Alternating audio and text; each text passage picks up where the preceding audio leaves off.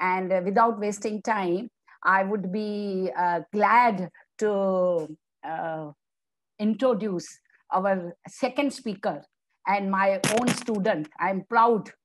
I'm also proud of Dr. Atul. Definitely, he's also, I told you, they all our original spices of India. So we cannot say, so वहाँ जाके थोड़ा सीख के आए तो ठीक है, that's really good. But basic knowledge is from India, which really helps you.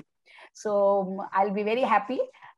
So can I introduce Namrata, please? Yeah, so Namrata was, she is actually at present working in USA as an assistant professor, Department of Occupational Therapy, Thomas Jefferson University, Philadelphia. And she, we have already said that, and in fact, Namrata, you were, I think you were not there that time, Dean of LTMC college, that is Lokmanya Tilak, from where you graduated. He was so proud of hearing that his own student is today the CME speaker. So he was very proud. So I want to congratulate you. And so she went to then US and she did further studies over there. So, and her topic is computer adaptive testing in occupational therapy, innovative assessments for tele-rehab, which is, I think, a need of an hour.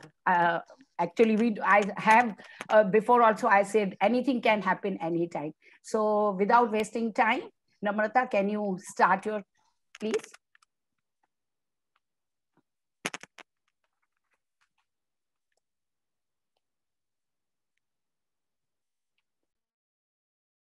Want to make sure, okay, I have my, right, you guys can hear me? All right, great, thank you. I am gonna share my screen first so you all can see my PowerPoint. There we go, and I'm gonna minimize my screen here so I can't see all of you, but I can definitely hear you all. So if you have anything or you want to stop me at any point, just please say something because I can't see you on the video. I am really excited to be here. Thank you to Dr. Bijlani for this wonderful introduction, and thanks to the Dean of Sion as well. I am a Sion graduate and a very proud Sion graduate at that, because I've learned some really great skills in India that really helped me move along in this journey here and achieve some really good things that are meaningful to me. And I hope I can bring them back to you and we can all learn together. So I completed my master's at KM with Dr. Anjali Joshi and my PhD at University of Washington with Dr. Debbie Carton. As Dr. Bijlani said, I'm an assistant professor here at Thomas Jefferson. My clinical experience in the United States has been mainly in the area of acute and inpatient rehab in the hospital setting. And my research interests are primarily in the area of assessment and measurement of function in individuals with neurological conditions. I'm really fascinated with standardized assessment tools and how they have changed over time, how they continue to change with new technology and new statistical methods, and how can we best use them in occupational therapy practice now with this new challenge of tele-rehab. So that's going to be the focus of my talk today. I do have some disclosures. I do receive grant funding.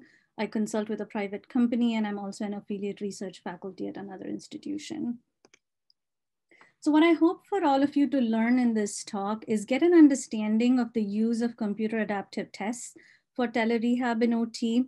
The computer adaptive tests are commonly known as CATs in the field of assessment, and those of you familiar with it would refer to them as just CATs, so which is what I will do in my presentation today. So I hope you can bear with that acronym.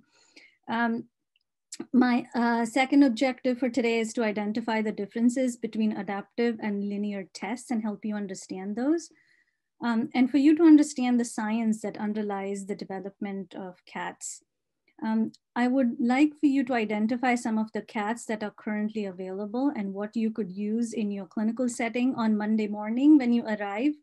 I think continuing education courses are meaningless if you can't have the tools to use them on Monday morning. So I hope you can come away with a CAT that you can use and trial, at least with your participants, with your clients in research or clinic on Monday. And then to identify the pros and cons of computer adaptive testing. So where do we start? So let's start at the very beginning. So as I look at this picture, I stop to think about the traditional assessments that we have used in occupational therapy. These are generally fixed length tests. And by fixed length, I mean you have 10 or 20 items. You use those items, you administer them to your patients in the clinic. You administer all items to everyone, usually. And the test gives you a score. The score helps you interpret about the ability of this patient on some ability level for some construct, for some trait that you're trying to measure. These are how our traditional tests have looked like, and they have served us well for their purpose. But I think they have now outlived the growth in technology and statistical methods that we have seen over the last decade. So we have to keep up with technology and statistical innovations and move our tests beyond this fixed format of 10 to 20 questions and move them into this new realm of computer adaptive testing that uses item response theory type of methodology, which I will talk about in a little bit, and take our assessments to the next level. I think we are very passionate about taking our treatments to the next level, but I hope we can bring that enthusiasm to our assessment skills as well and move them from this traditional fixed length format into a computer adaptive method in today and in the near future. So telerehab presents with many challenges. I equate it to shooting in the dark, which is what it really is. You do not have the patient right in front of you. You have an audio video to go by. So really you are limited to very few ways in which you can assess this patient. And you are very familiar with all of your performance measures like range of motion, muscle testing, none of which are really available to you in the telerehab setting. And we need measures that are optimal to be able to assess this patient's ability in this computerized environment, which is our new practice setting. So wouldn't it be nice if we lived in a world where measures were carefully selected for telerehab, because many of the national agencies have measurement related criteria for telehealth. And in telerehab, which is an extension of telehealth, we need to prove that we are still able to provide services in a justified and fair manner for our participants. So these measures can now become our eyes and ears in the clinic, and we can use good quality measures that are accurate, that are developed for the computerized environment with our patients. So wouldn't it be nice to have such a measure that is accurate, short, and developed using the most current technology to be able to use with our patients? So how do we define computer adaptive tests? So computer adaptive test is a test administered by the computer that dynamically adjusts itself to the ability level of each test taker as the test is being administered. So the CAT is an algorithm. It's a software that uses psychometric equations for scoring and for selection of items. The really unique aspect is the test questions are tailored to the participant. So the test experience is very unique to the person who's being exposed to these items, and it's quite person-centered. So to the right here, you can see an image of how a computer adaptive test works. So the CAT presents a question to the person, and depending on the response to this question, the next question is presented. And then if they answer favorably to that question, a question at a higher difficulty is presented to the patient. And this goes on and on until the test ends and generates a score for the participant. And the score would depend on how they answered the questions in the test. And the questions would be unique to this person because the next question would depend on how they answered the previous one. So some of the things you can see in this graphic is that these questions have to be then ordered or organized in some kind of a ranking. They have to have a way to be ranked from high to low ability or difficulty on that continuum.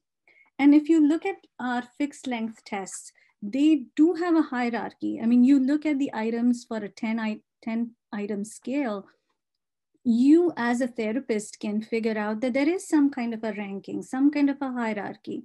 Although the questions are usually not presented to us in that hierarchy to the patient, and even if they are, they will get progressively harder, which is not suitable for administration to your patient.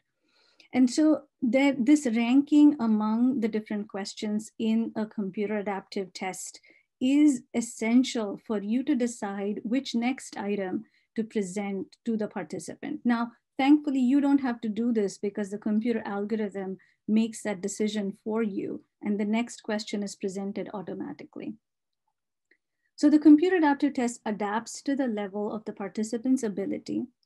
It's time efficient because time is not wasted in patients being exposed to questions that are irrelevant for them, which is a complaint that I think all of us in therapy have had for a long time.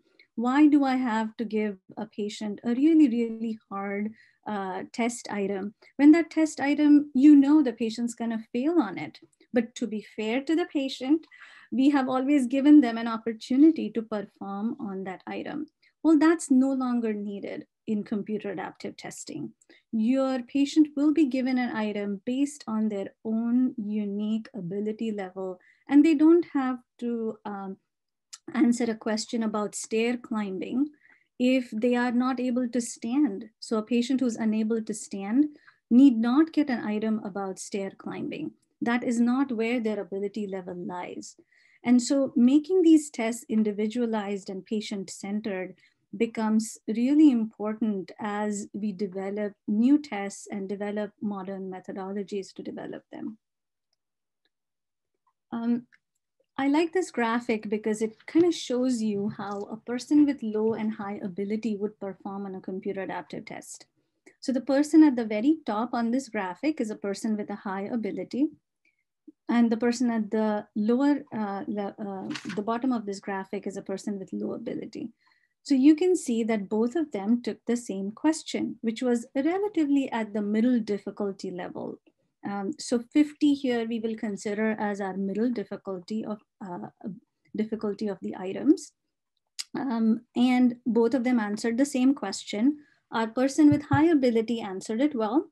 And so they got another item that was higher in difficulty for them. And the person with lower ability got an item that was much lower in the ability because they were not able to answer the question as well as our person with high ability. And this went on and on until the person with high ability received a score of 60 and the person with low ability received a score of 30. So you can see these two individuals only answered one question that was common to them. None of the other questions were similar among the two people. Now, this couldn't be any more person-centered assessment than what a CAT offers. So I think the CAT offers a really good way of making these items unique and relevant to the people we are testing. So some of the benefits that are outlined here are related to high accuracy of the test. And we will talk a little bit about standard errors of measurement. The standard errors of measurement are quite low. We want a test with low measurement error. And the standard errors of measurement can be quite low for computer adaptive testing because we can ask the test to set a low standard error of measurement. The areas that are measured are quite broad. And it gives a good breadth of items across the entire ability spectrum from very low to very high ability. Relevant questions are presented to the participants, and the questions are tailored. Thus, in the end, you're saving yourself a ton of time by using the right test for the right person. So moving on to the measurement science behind computer adaptive testing. So one of the main concepts here is calibrated item banks. So what calibrated item banks are is the questions that are in this test. Each of these questions belong on a certain continuum on this ruler. So each question is given a value, and that helps us rank these questions from really low to really high. So for example, on this graphic, you can see a coming to stand question is right in the middle of this continuum of ability, whereas a stair climbing question to the very right is at the high end of ability on this continuum. And an item like washing face is on the very low level ability. So people even with low ability are able to do this item, but they're not necessarily able to do a stair climbing item. So in traditional tests, we have ignored this fact that our items can have some kind of a ranking. And computer adaptive tests really utilize these rankings among the items to make a lot of decisions about which item needs to be presented. So calibrated item banks are nothing but items that have a value, a certain number associated with them, that helps us decide if these items are high on the ability spectrum or low.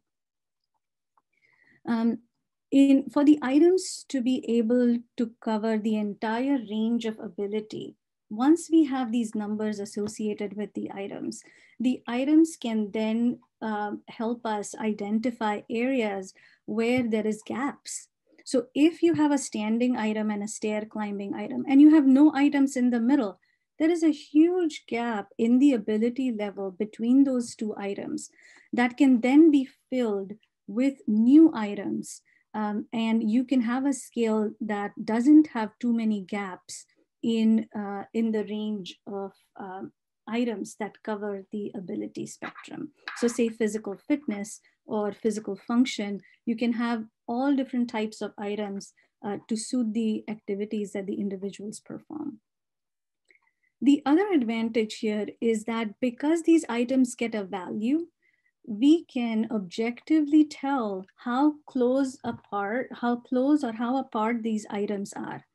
That gives us an interval level scale. So if you go back to your knowledge about the different types of measurements, right? You have the nominal level scales, you have ordinal level scales, you have interval level scales, and you have ratio level scales. So interval level scales give equal intervals between items, and item response theory methods that are used in computer adaptive testing help you develop scales where the items are equally located, and thereby giving you an interval level scale, which is the ideal scale to be used when you're doing fancy statistical calculations.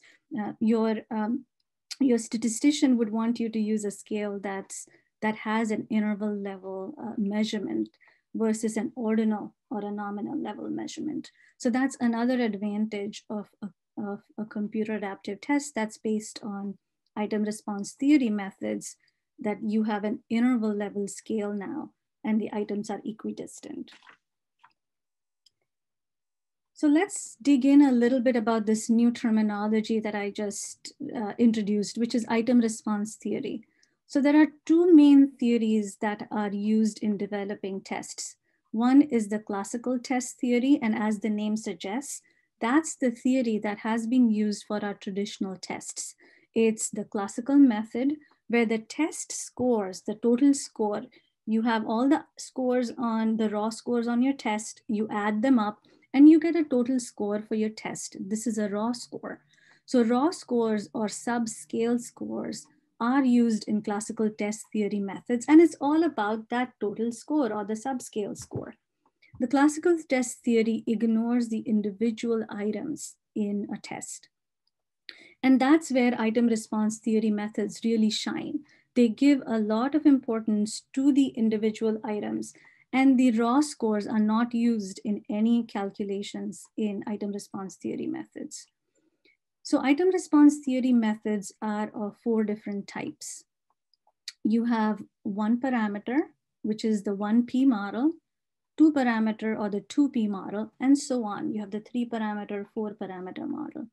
These are different types of item response theory methods. The most common among them is the 1 parameter model because it's the simplest. This model is also referred to as the Rasch model. And I'm sure many of you have read papers in recent literature on measurement that talk about Rasch models for analyzing tests. The benefit of a Rasch model is it can be used for computer adaptive testing, and it can be used for analyzing the items in a fixed length format. So what recent literature has done is taken your fixed length items from a test and analyze them using item response theory methods to generate these calibrated item banks. But when you do that, you see these glaring holes in a test because there are items that have been traditionally used and never calibrated. So you never understood where the gaps in these items were. And what item response theory methods do is they develop these calibrated item banks, but they don't have 10 items or 20 items. They are usually between 50 to 1,000 items. So it's a very large item bank and item pool for us to select the items from. Because remember, we need items at all different levels on that ability ruler to be able to have a good measurement scale. So let's look at these parameters. So I referred to the different item response theory models as having 1, 2, 3, or 4 parameters. So let's look in a little bit about what parameters actually mean. So the first parameter, which is used in Rasch models or the 1 parameter models, is called item difficulty, which is the easiest parameter to understand. It's very easy to understand an easy item from a difficult item. So the difficulty parameter is the easiest to understand. It's denoted by a B in the statistical literature. And you can see in this graph to the right that you have 2 items here. You have an item on standing up. You have another item on 5-minute walking. So what is the difference between these 2 items? They are at different places on this graph. One is an easy item, so a standing item is an easier item, and a 5-minute walking item is a harder item. You see on the x-axis, the x-axis has a scale in terms of theta. So theta is an estimate that's generated using the psychometric equations in an item response theory measure. And theta is in the units of logit. So logit is the unit in which these thetas are presented. And they range from, they can range from -6 to 6, or sometimes between -3 to 3. So the theta is now our ability scale. So our x-axis is our ability scale. The scale shown here is a physical fitness test.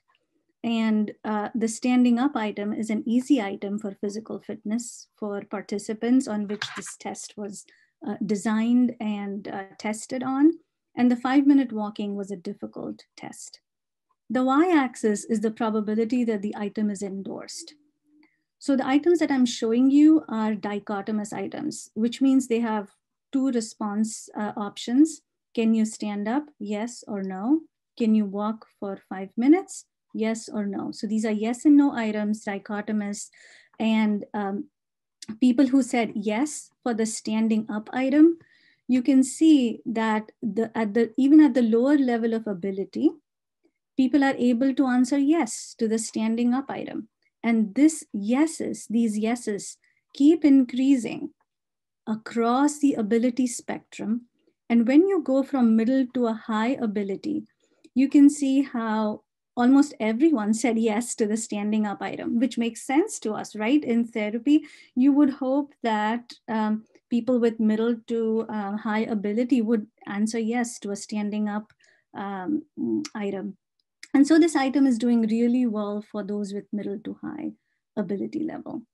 Now, as opposed to that, the 5-minute walking item, it's not a very easy item. People start answering yes for this item at about the 1 theta or the 1 logit mark.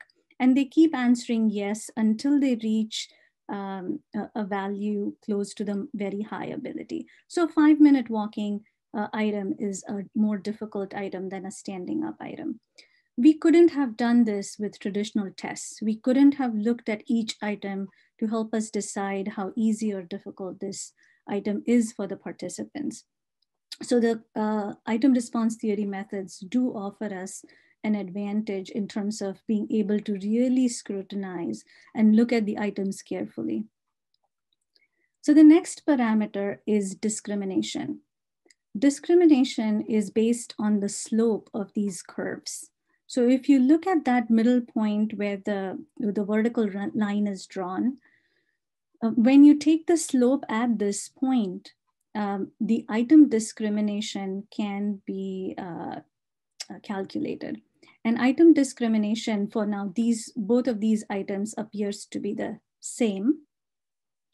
And what discrimination or the slope tells us is how well is the item able to discriminate people of high and low ability.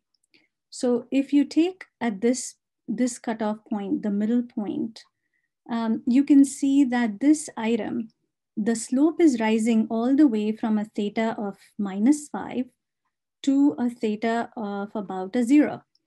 This is a very large range. And this item is not a very good cutoff score item for high versus low ability. People are answering yes to this item or no to this item at various different theta estimates. If this had a much steeper slope or it was more vertical, you would be able to say that this item had a better, could better function as a cutoff score item where it would be able to discriminate people between high and low ability levels. So these are not items with very good discrimination. But what I wanted to point out was that the slope of these curves is what that second parameter is, which is discrimination. So let's look at a few more graphs as we move on. So I hope you can tolerate some more graphs. I do have a lot of graphs, and I hope that they will help you understand when you go back and read some of the literature on measurement articles related to item response theory and computer adaptive testing. These are the kinds of graphs that will help you really understand how the items and the test is doing. So if you remember, the 1-parameter model is based on item difficulty. You can see a couple different items here and how each item falls on a different continuum from about -1.5 to +1.5 range of ability. And so these items are really nicely distributed along the continuum. This is a nice scale if you wanted to measure people in that middle ability level from 1.5 to, from -1.5 to +1.5. So if you notice, the slopes of these lines are not changing. So this is a 1-parameter model. We are ignoring discrimination. So we are not looking at the slopes of these lines in a 1-parameter model. So when you go to a 2-parameter model, it gives you much more information about these items. Now you see that where these items looked all looked quite similar, here they start looking quite different because their slopes are different. And the way you would look at this graph is the first 2 items do not have a very steep slope. But if you see the 3rd item that has a steeper slope than the first 2, one would like to think that this 3rd and the 4th item are doing much better with discriminating between high and low ability level than these 2 items, which are much more flat than these two curves. So a two-parameter model gives you difficulty and discrimination, both parameters. Now, not all of our items are dichotomous. Many of the scales we use have many different response categories, and having multiple response categories really creates a challenge when we look at items and their information that's generated in item response theory. So this item is from a mental health scale. The item reads, do you have a lot of energy? So I want you to take a minute and answer this question for yourself and read the response options carefully.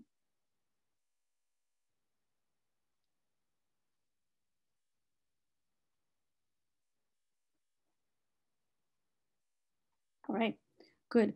So those of you who were able to do this exercise, you realized that when you tried to answer this question, if you were slightly confused between what's going on with option 2, 3, and 4, you're not alone, because one would like to think that little of the time, some of the time, they're kind of similar. I don't know what to answer if I'm looking at these options, little, some, a good bit.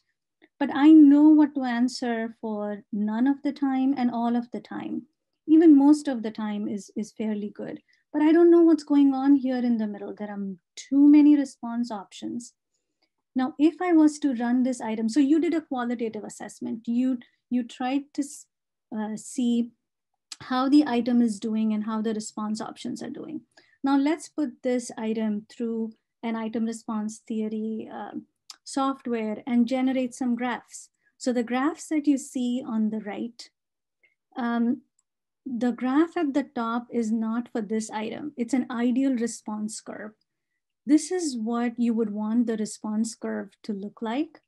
So the x-axis again is our theta, which is the ability level from low, which is -3, to high, which is 3. And the y-axis is the probability of endorsing that particular response option. So how many people said 0, how many people said 1, so how many people selected that response option. So in reality, you would like to have these nice, beautiful, ideal response curves where there are lots of people answering lots of different responses. They are nice, well apart. They are good slopes. They are pointed. So you would want to see these beautiful response curves.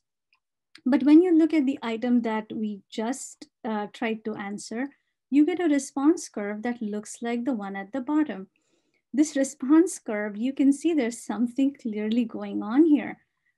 They don't all look as pretty as the top graph.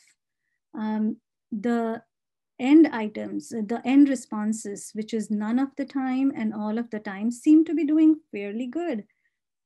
The option most of the time is not as bad. It has a nice curve to it. It's pretty high, so it's giving us a lot of information. But look what's happening to the responses, little of the time, some of the time, and a good bit of the time. Clearly, not many people are even choosing those options. They are too close to one another, so they're not spread apart. There is not a good cutoff between those items. So as an item developer, you would look at this graph and say that this item really needs some work in terms of those 3 response categories. So what you looked at qualitatively, you were able to verify that quantitatively and fix this item in some way. So that's another strength of item response theory. You can keep adding new items. You can keep changing response scales over time. You're not limited to a fixed format that's once released is out there in the open. The items can be changed. The items can be modified as we go on. Now, those of you who have, and most of you who have taken standardized tests are already aware that the field of education has gone much beyond this realm and has already started using computer adaptive testing. So GRE is one example of a computer adaptive test. And so now you know what I'm talking about. These are tests that multiple millions of test takers are taking them each year. And they have already used this methodology fairly successfully for a very large pool of participants. And clearly they have great advantages and great accuracy in terms of measurement. One of them mainly being the ability to change and modify and adapt these items, which is what we have needed in many of the traditional tests. I mean, how many times you open a test and you say, well, that item is just not relevant in today's world, and not much can be done about it. But if we used computer adaptive testing, new items can be added, response categories can be merged. And so there are a lot of advantages to using computer adaptive testing. I scrolled too fast, but I wanted to introduce you to these 5 core components of a computer adaptive test, some of which we have already discussed.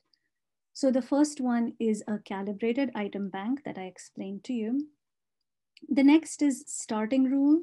At what point does the test start? Next is the item selection rule, which is which item will go next. So how does one decide which item would go next? Next is the scoring rule. How are the scores calculated? And what's the stopping rule? When will the test stop?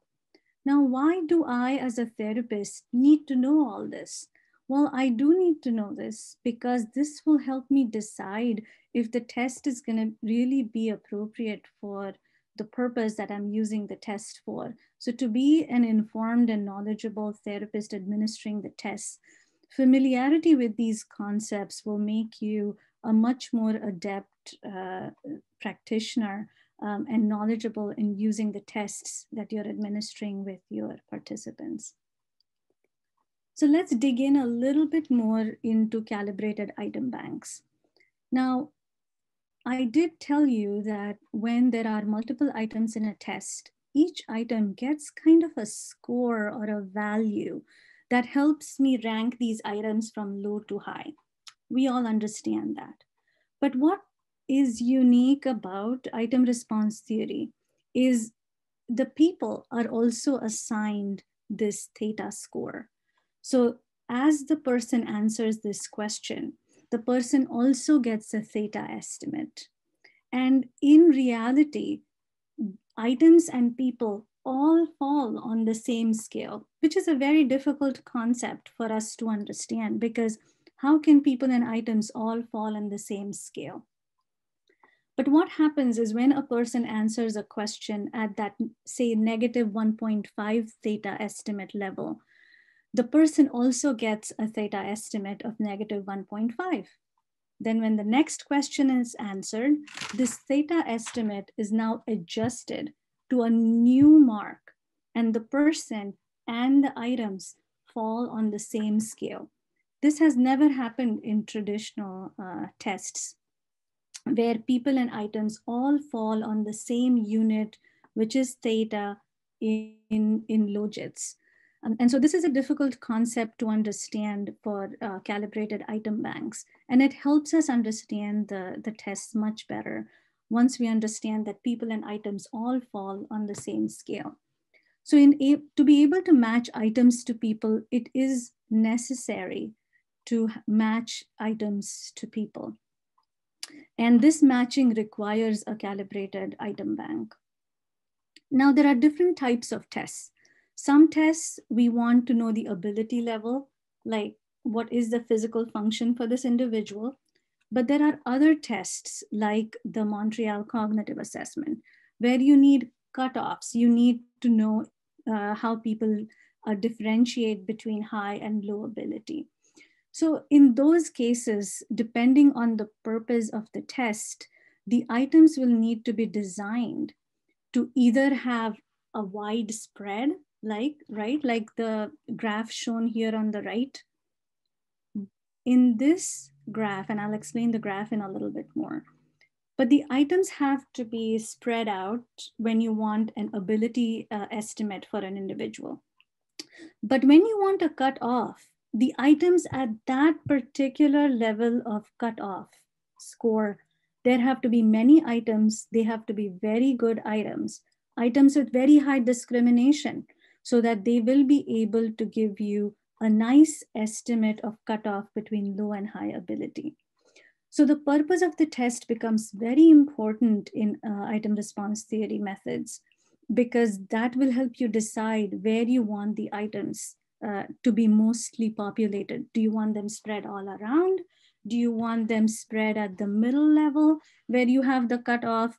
Those are the decisions that when you're developing computer adaptive tests, one has to make.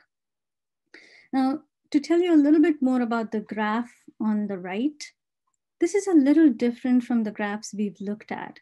The graphs we've looked at are called item information functions, but the graph that we are looking at now is a test information function. So the x-axis again is the theta estimate, which has not changed since we started looking at these graphs. It ranges from -3 low ability to high, which is high ability of 3. The red curve here is the test information function. And the red curve is where all of the items on the test lie. So you can see that in this test, the items are nicely spread out between high to low ability, but look what's happening at the two ends of ability. We are not able to estimate quite as well at the very low or the very high level of ability. So if your patient walks in and you're using this scale, you can use it for an average patient who walks in, but a patient with very low ability or very high ability, this would not be an appropriate scale for you to use. The other thing that's of note in this graph is this blue curve. So the blue curve is the standard error of measurement. Now, if you remember, I mentioned that item response theory gives you the standard error of measurement instantaneously. So as soon as you take this item, you get to know what the standard error of measurement is. All tools have errors, and it is a good idea to always look at what that level of error is in estimating the ability of the individual.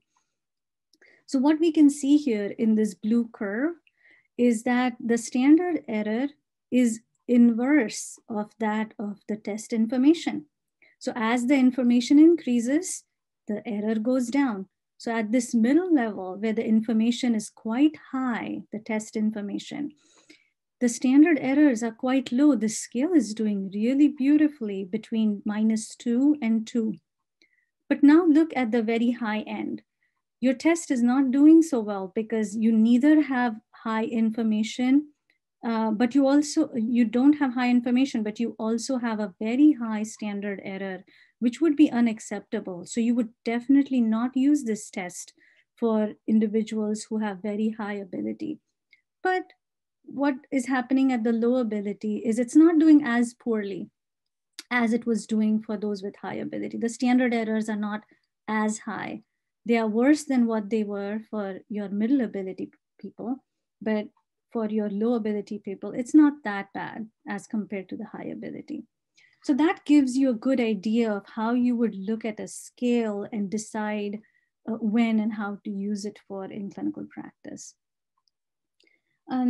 So in traditional tests, when a person is given a score from 0 to 100, 0 being bad and 100 being good, a score of 95 would mean very high ability. But this item endorsement, which is an item score from 0 to 100% of endorsement, would not make sense with a value of 95 because that would mean the item was too easy for the test takers. So the traditional paper pencil tests don't serve us well when we try to use them for item analysis, even though people have tried to do that using classical test theory methods. So moving on to the starting rule. So there are many different ways in which starting rules can be applied. The one that I discussed before was everyone starts at the same level. This is quite common. Everyone starts at that middle ability, which is usually a theta of 0 logits. So everyone starts at that same theta, everyone gets the same question. And then depending on how they answer that question, then the next one is presented. This is the most common starting rule. But there are other issues that might influence where you start a test. One of them is item exposure. So for tests like cognitive assessment, you don't want your items to be exposed to a lot of people and avoid cheating. So if you want items to be hidden from common knowledge, you want a random theta estimate where the test would start. So the theta estimate you can assign could be like minus 0.5 to positive 0.5. And the computer algorithm picks a random item between that estimate to be the starting item. So the person cannot cheat because the last time they took the test, there was a certain item on the test. This becomes important in educational testing, but I think it's quite relevant even for certain rehab scales that we use. The starting rules can also change based on a few other criteria. For example, admission score. So you are giving a CAT to a participant at discharge. But at admission, this person was very low on the ability. If you enter there, if the CAT already knows the admission scores, the CAT can be tailored to adjust to the admission scores so that this person will not be given an item of very high ability at discharge. And so the test can adjust to admission scores, to whatever their baseline scores are, to demographical data, men or women, to different age groups. And this is where age-related norms come into play. So because the computer algorithm makes all of these decisions and the burden on the therapist is not really huge, you can have many different types of ways in which the test can start, and you can make it more relevant and take into account the different age-related norms in the test. The graph on the right is not related to starting rules, but I thought I'll just put in some more test information functions, since now I think we're getting good at looking at some of these test information functions. So look at this blue curve. What you see compared to this curve that we saw, the blue curve, which is now the test information in this graph, shows you that this blue curve is really good at detecting the ability levels from middle to high. It's not that great from low to middle. It has very high error and very low information. So this is not a great scale to be used for those with even middle to low ability. But for those with high ability, this is a fantastic scale for us to use. With very low standard errors. So just another example of how a test information looks like. The other thing you notice when compared to this previous graph is that this curve is more pointed. And a pointed curve indicates that at this particular point, the test is able to really give us a lot of information to be able to draw a line and create a cutoff between high and moderate ability for the participants. So this test is doing a little more than just ability estimation. It's getting close to creating some kind of a cutoff. Right, moving on. So CATs have to decide how to select items, and item selection, as I described, is based on the value that the item gets. And when we include multiple different parameters, because each item would have a theta for difficulty, it would have a discrimination parameter, you are required to use the curves of which are called Fisher information curves to inform which is the next item that the CAT will select. Again, therapists do not have to do any of this. The algorithm does it for you. So item selection is also based on the curves that we looked at. The scoring rule. So in order to score a test, the maximum likelihood estimate of the theta, which is a statistical technique, is used in estimating the scores. So the scores are estimates. Usually, if we were given scores on theta from -6 to 6, it just wouldn't make any sense for us. So the scores are converted into a much more user-friendly scale from 0 to 100, where 50 is the average and 10 is the standard deviation. That's a T-score. A T-score is very easy for people to understand. And so most CATs will give you a T-score to make it really easy for you and your patient to understand what the report looks like. So for cutoff scores, because we don't get a certain score, you do get a confidence interval. So once, so say for a score, for a test of dementia, where we are able to discriminate between people with dementia and no dementia, you will get a confidence interval instead of a score when you're using scoring for tests that have cutoff scores. All right. Now to distract you with another graph, this is a test information function for a different scale. And look how this looks like. It's giving us a lot more information between the middle to the low end of the scale and very low standard errors. But again, from middle to high, this scale's not doing well at all. So you wouldn't use this scale for those with middle to high difficulty. So there is a little bit of therapist judgment in trying to select the tests, even though the software does take care of a lot of matching with the person's ability. It does not mean that the choice of the test is not under therapist control. The therapists have to be knowledgeable to be able to select the right test, and we can depend on the software for all of the for the test selection, even though the software does really good item level selection. Okay. So how does a test stop? So usually computer adaptive tests are designed to stop at a level of accuracy. So we can give it a standard error value of say 1.5. Once the test reaches a standard error of 1.5, the test must stop. What that means is the tests become variable lengths. So one person might get 5 items, another person might get 10 items. If this person was quite good at answering the questions to their ability level, the test stops quickly because the software is able to get to that standard error of measurement really quickly. But for someone who has much more variable performance, it takes a little bit more time for the test to reach that standard error of measurement that we have assigned to the test to be able to give an accurate score. Accurate meaning at the level of accuracy that we set.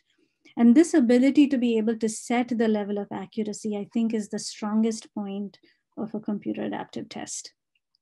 Having variable test lengths is not a concept we are used to. So it takes a little while to get used to tests that have variable lengths for us and for the patients. Another way of of a stopping rule is to assign fixed number of items. So one can assign fixed items and say that at 15 items, the test can stop. But that's rare because then you would have to pay attention to what the standard error of measurement is. I would like to show you a computer adaptive test now that you can use. If you remember, I told you on Monday morning, a test that you can go use in your clinic and try it on. So this test comes from the National Institutes of Health Promise initiative. And is on the health measures database. So I'm going to the website, www.healthmeasures.net. Now, if this is your first time visiting this site, you'll have to create a free account.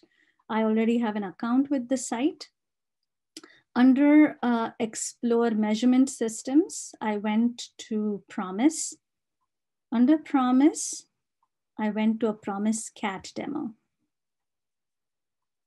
So it shows me all the different computer adaptive tests. This trial version is free. You can use it at any time. It doesn't save any data because it's a trial version.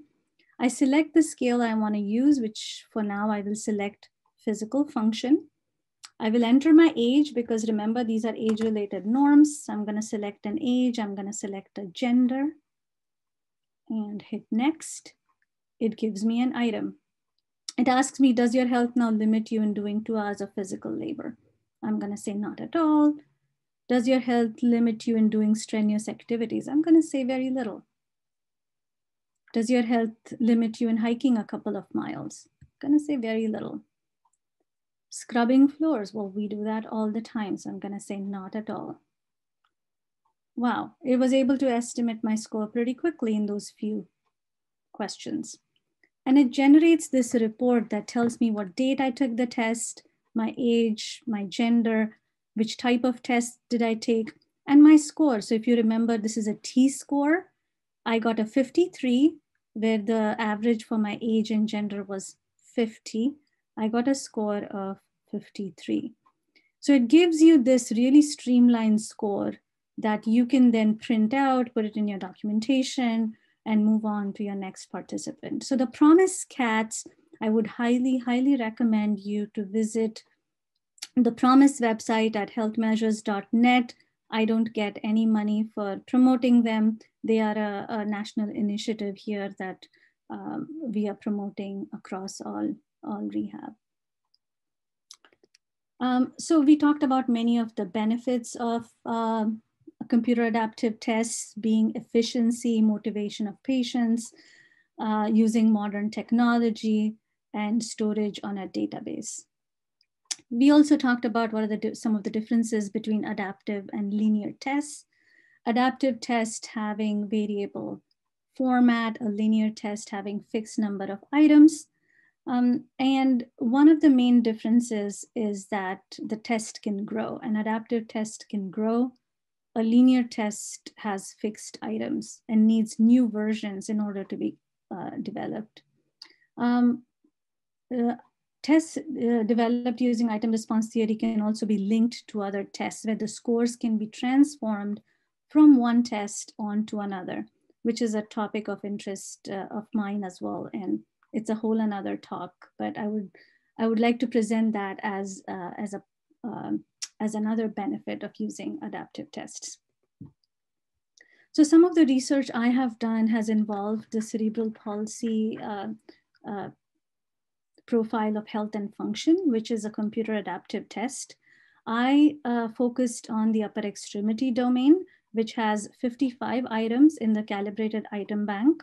We knew that it had a test-retest reliability of ICC of 0.86, concurrent validity with the existing tests like the VFIM and the PODC of 0.85.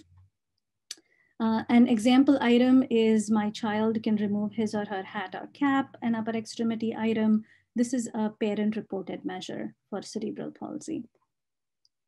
We did this measure implemented at Shriners Hospitals for Children before and after upper extremity functional surgery. We had children with a mean age of 11, and we had about 90 children in this study. And we found that the CP Pro CAT was quite effective with an effect size of 0.40. This effect size was much greater than all of the traditional tests at all different time points, 3 months, 6 months, 12 months.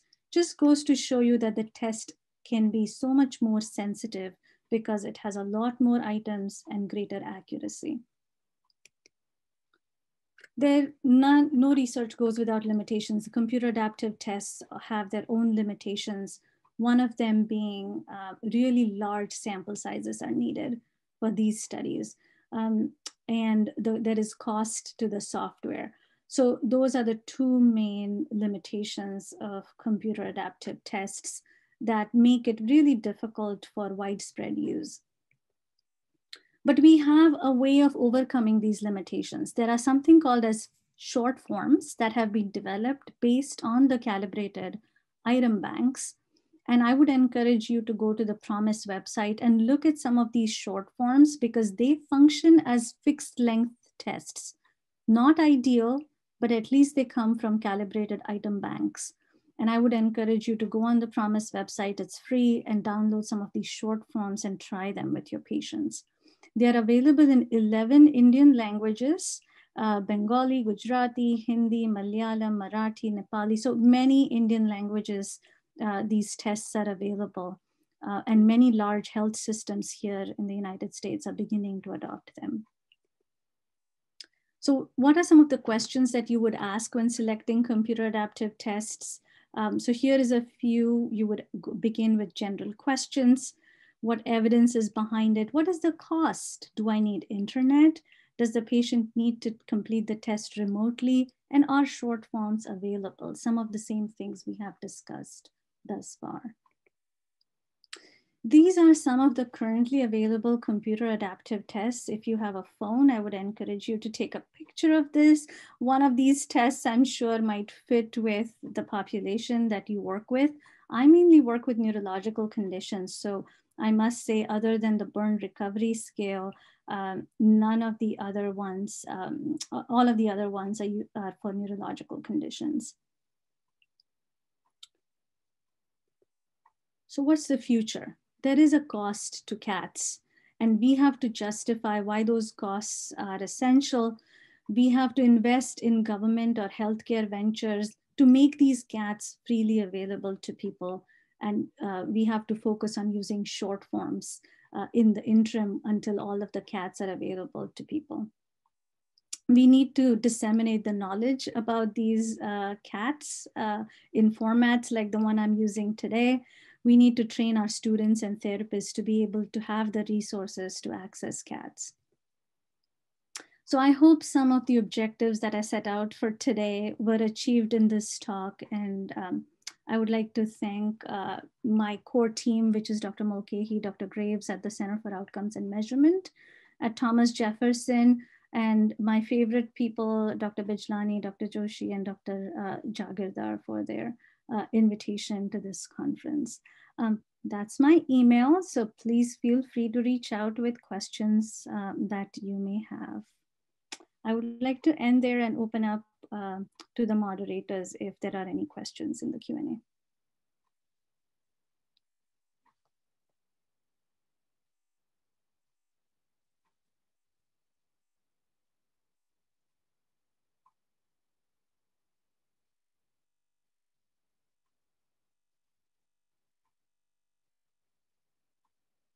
We can't hear you. You're still muted. Okay. Can you hear me now? Yes. Yeah. Yeah, I can see. At present, there are no questions, but I feel it is some delay happening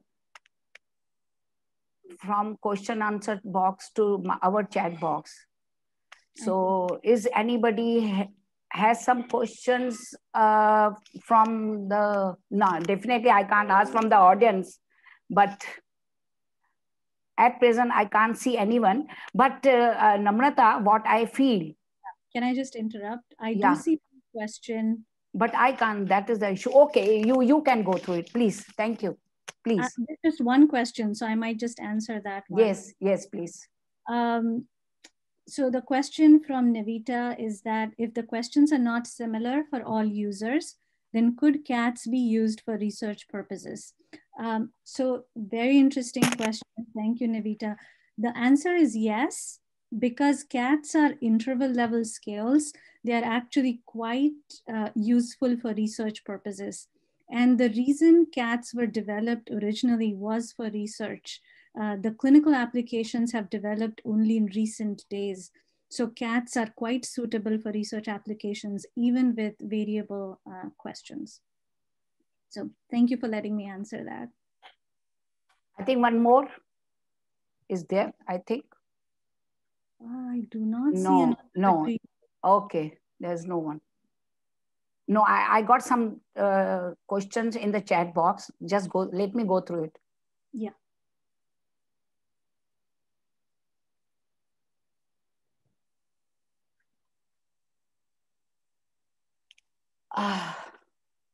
No, those questions are not for you. Thank you. Those were for the previous speakers. Any more questions? No. Please write immediately. If you want to write, please. Anyway, I will, in case you have more questions, you can mail Namrata. She will definitely be happy to answer you on mail. Or even if, I don't know if she allows, then even on WhatsApp. Thanks a lot, Namrata. Something great, something different, what we really needed now on such computer adaptive assessment. And as what I said, that it has become a need of the day. So thanks a lot. And I'm sure we will keep on having more and more lectures on such type of things, because you said you would like to continue with some other things also. So I'm waiting that once the time permits after the conference, we'll definitely again invite you. Thanks a lot. They were really, I'm sure it will be very useful to all the occupational therapists who are interested in this. So thanks a lot.